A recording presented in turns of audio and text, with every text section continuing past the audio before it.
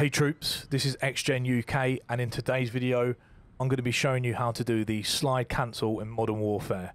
This is going to be a quick tutorial, no BS, no bullcrap, straight to the point.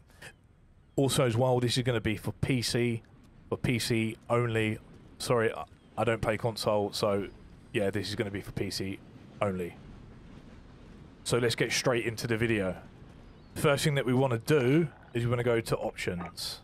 You want to go to keyboard and mouse. Then you want to go to movement. Slide behavior, this is very important for this to work.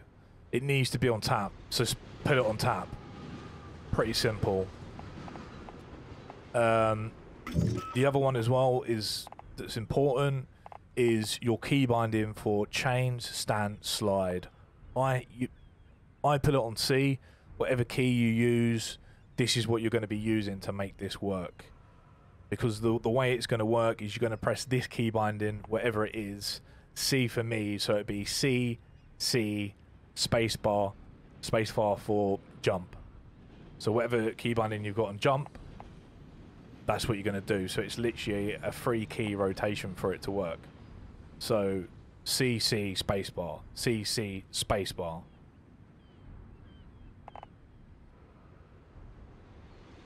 Whatever key binding you have for jump, stand, yeah, I have it on spacebar. So yeah, that's pretty much it. So I'll show you how to do it. So it's literally C, C, spacebar, C, C, spacebar, C, C, spacebar, C, C, spacebar. And you can do it, sorry, you can do it long like that, or you can do it like quick. Like that.